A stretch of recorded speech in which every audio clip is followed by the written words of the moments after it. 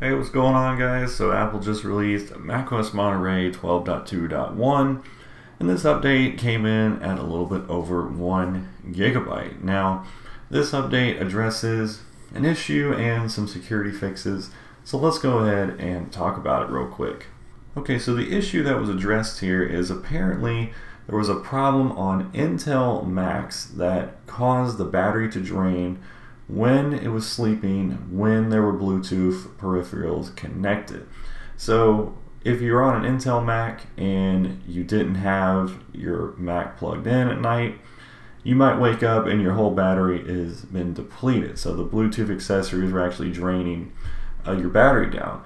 Now, I have an Intel Mac. This is a 2018 with the Core i5 processor, and I never noticed that issue because my computer is always plugged in.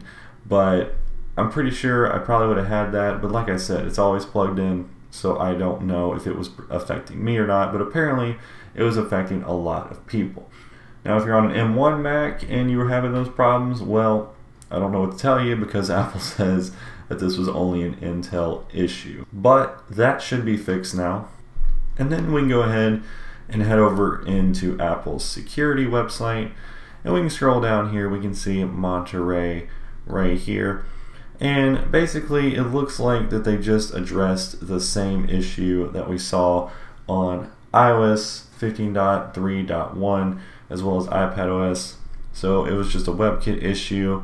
So processing maliciously crafted content could lead to arbitrary code execution, and Apple's aware that this was being actively exploited. So they fixed that, so it should be all good to go for you now.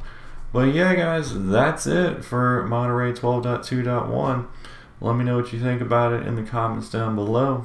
But that's all I got for you guys today. Thanks for watching as always, and I will catch you all in the next video.